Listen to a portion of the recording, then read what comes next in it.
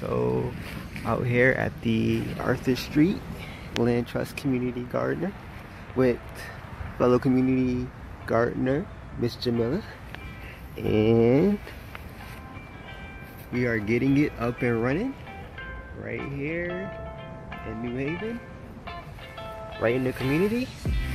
And here I'm helping out, and I am actually transplanting some collards, and I'm going to transplant some cucumbers purchased from Root Life actually. And this is going to be a bed for the food pantry that this particular garden does, and this is awesome.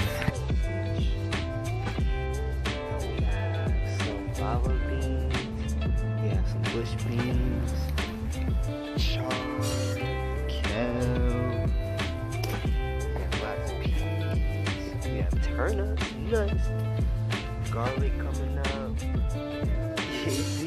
Indeed, it looks great. It looks great. Radish, lettuce, we have beets coming up, looking great. Carrots, they're looking wonderful. Radishes, cucumbers from seed.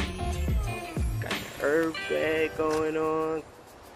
We have some celery. This is my first time actually participating in a celery transplant of any sort. For some reason, I've always missed the opportunity to grow this plant in my farming endeavors, but today that all changed. And it's awesome. So hopefully I get to see these grow and see what that process is like. Nice Arthur Street garden.